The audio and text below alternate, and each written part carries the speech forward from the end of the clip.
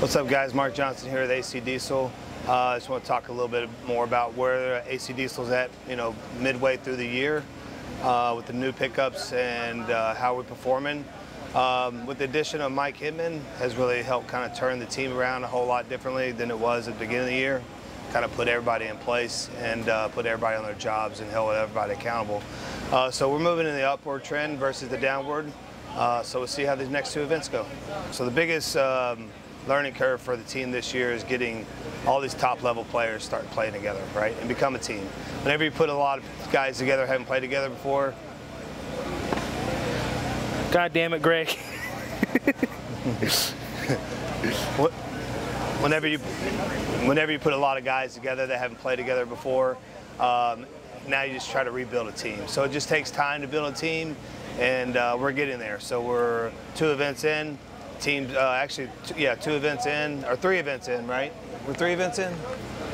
3 events in, and the team is finally starting to become a team a little bit more on and off the field.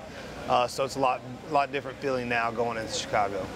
One of the biggest elements that Mike Hinman brings to the team is just accountability, man, and a leader that people have to shut up and just listen to, right? And holds everybody accountable for their jobs and their personal individual skills, not only on the field and off the field, but also when they're at home, when the team's not around. So he's actually helping us kind of stay in order. You want your wife can come in too. All right.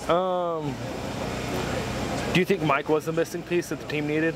A leader was a missing piece, right? We have a lot of guys that, between myself, Rab, Kyle, Greg, we're all trying to lead. And, if you got a lot of chiefs and not everybody's just doing their jobs, eventually it kind of, it doesn't go anywhere, right? So you had to have a warden come in and kind of just put everybody in check and say, I'm in charge, I'm the guy, shut your mouth, do what I tell you to do. And that's what's happening right now. And not in that particular fashion, but that's basically what you need to do, is just sit back and do your fucking job. We are still at POC. Would you care to comment on the 5-man drone clip that you're now infamous for again? I guess I'm paintball villain. That's just, the nature of the beast whenever you come out here and play it. Pretty much ICC. Shit's gonna happen. It's open paintball. There's a bunch of tempers. Paintballs flying. Fuckers hurt. So got a little Mexican standoff, and he got the better end of the deal, and we're good. It's paintball. Go on to the next one. All right.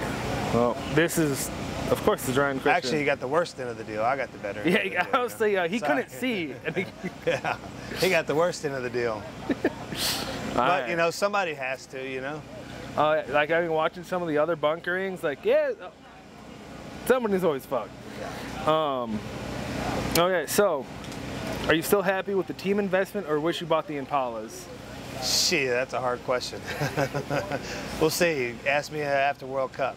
We put 1 dub up, and that helps everything right there, right? All right. Well, so we're moving in the right direction is the main goal. For anybody wondering, the team is progressing, the team is getting better, and I would just say, hey, just watch us. We'll show you.